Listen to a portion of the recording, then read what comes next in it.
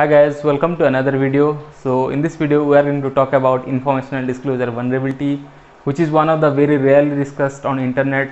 This is basically comment by one of our viewers in the comment box, so I thought of making it. I hope you will really like it. But first of all, let me wish you all a very happy Independence Day.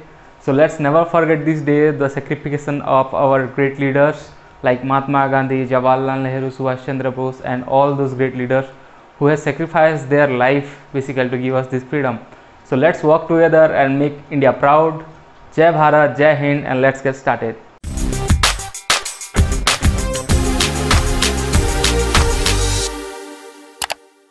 So let's talk about this information disclosure vulnerability. So everybody should be or must be knowing about the information, what exactly information, like the data about a particular thing or maybe a person or maybe a device or user ID and all those things, right? If you are into information security, so you must know about what is the information. So in information disclosure vulnerability, we are going to divide about 5 to 7 ways basically to test for information disclosure vulnerability.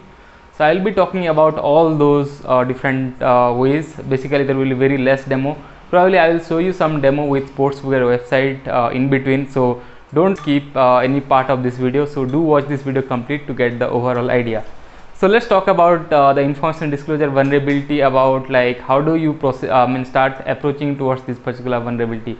So first of all, you need to remember that you need to gather as much information about the target. Like you need to remember or you need to figure out all those information those available not only in Google but also in their DNS record, maybe from going from whois.com, and there are different tools which are available basically to gather different information. I know most of the bug hunters typically look for subdomain only, but subdomain is not the only everything, it's just one part of it.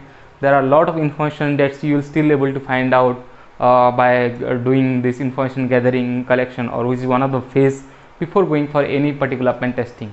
Now the first thing, as I said, is gathering information. Now once you have the information, let's talk about the first way of figuring out the information vulnerability is by going through the GitHub code, so or GitHub account of this particular website or GitHub repo, I would say. If you go to the GitHub link, you might find sometime the developers leaves the sensitive information like user ID, password, the database connection, parameter, and all those things in the code itself, or even the API key or whatever the secret key that they use for different purpose. So most of the time I have seen a lot of people getting huge bounty by just reporting or from the password or hard-coded credential from the GitHub URL itself. So it's one of the really very simple. However, it's a little bit more tricky because most of the people don't focus there. So you can also go through the GitHub channel or GitHub link to find out all those sensitive information about the your target and start reporting to them. Let's talk about the second method. Now the second method is really simple. Most of the time this is used in CTF specifically. So you can use for tools like Directory Buster or Go Buster, where you brute force for the hidden directories to find out all the sensitive information. And most of the people look for robot.txt only, but there are some of the different directory like CGI, bin, or maybe admin path, and all those things are also fall into your information disclosure vulnerability, where you figure out some of the hidden directory and try browsing that to find out all the sensitive information. Now don't forget to check for the source code also. You can type Ctrl+U inside the Chrome browser if you are. Otherwise you can view source, just right click and look at the response to see what all sensitive information. Most of the time you will find some of the sensitive information in the comment area also. So have a good look at that. You might end up finding one of the issue which you can report and get some bounty. So the third category of information disclosure vulnerability which I have seen during your API pen testing. In fact, if you are new to my channel, I have already made a lot of videos on API security pen testing. So please go ahead and watch those videos. I am sure you will like it. So there I have mentioned about this information disclosure with respect to API. Sometimes the API parameter like user ID or something contain a lot of information like your object information or maybe the user details like phone number, address, and all those things. Just by manipulating the user ID value, or let's say UID or anything, you can figure out a lot of information about a particular user. So focus on the API also, where just by hitting some of the API you might able to find out or dump a lot of information. I have seen one of the guys, I think his name is Philip Hood or something, who has specifically tested Facebook GraphQL or API to find out a lot of vulnerability related to such like information disclosure, also permission level. But information disclosure is one of the part where he has found out a lot of issues in Facebook and reported got a huge bounty for that. So let's talk about the third or fourth method where we'll be talking about find out the vulnerable version of the software that it is running or the CMS it is running, and try to look at for the known exploit and directly go ahead and trying those exploit to see whether it is working or not. That is one of the way. Again, I've seen a lot of people using different Google Docs to find out full part disclosure, to find out information disclosure vulnerability, where you can go ahead and look for the, like, if it is using some Drupal or WordPress or something, and look out for the known exploit and try run it. If you are successfully able to find like XSS or this URL redirection or SQL injection or even remote code execution, then you can go ahead and report it. You'll still get a huge bounty for that. So this is one of the again important part which most of the time people skip for.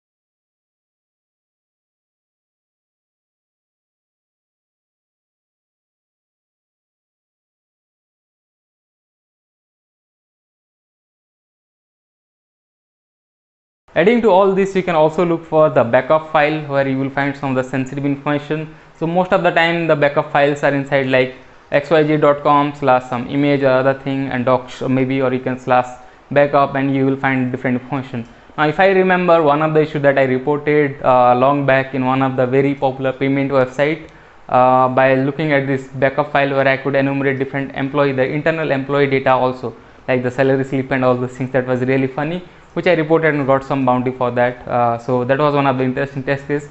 I couldn't able to find out that POC on my laptop, otherwise I would have shared with you, but I hope you would have got some idea, like looking at the backup file also make really interesting to find out different vulnerability. So the fifth category of this information disclosure vulnerability is looking at the source code disclosure. Sometimes what happened, developer doesn't handle the error or stack trace or even exception properly, where you could see directly the error message in the UI itself, or maybe in your browser itself, which will give you a lot of piece of information, like whether it is using SQLi or whether it is using structs or other thing. And you can just by knowing the version or maybe getting look at the code, you might get some idea and try use for chaining for different particular vulnerability, like your SQL injection or even like XSS and other thing.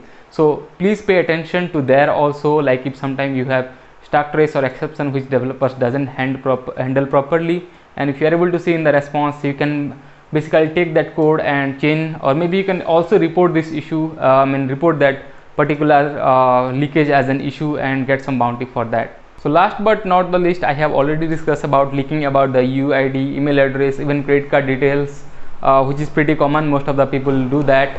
Like if you are able to find out some different user email address, or maybe even user ID, or maybe even looking at their phone number, maybe like if you find this phone number leakage in Facebook, that is a really high bug.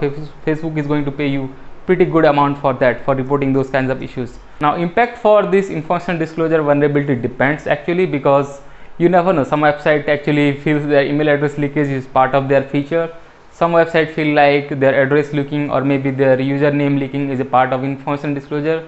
To say one of the example, like let's say take an example of your OSCP or some of the certified guys, where he says like If you have owned their certification, then you can verify and share the screenshot, but just by taking your user ID or maybe some email address or name, they would show the certificate. Now this may be illegitimate because you are just displaying that some person has completed this certification by taking their ID, and then you say like this user has qualified or completed this particular certification. In that case, it will not be an issue, because that the application believe that okay, you are just giving some ID, based on that you can verify whether a user has completed the certification or not. So this is the kind of scenario where the impact will be really low. So information disclosure vulnerability impact typically depends on what particular information that you are able to leak on which particular website, like how does the application particularly validate the authenticity of the information or the sensitivity of the information.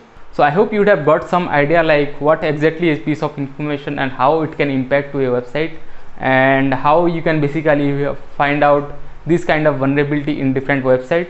So I have attached the demo also in between of this video, so I hope you would have looked at that also.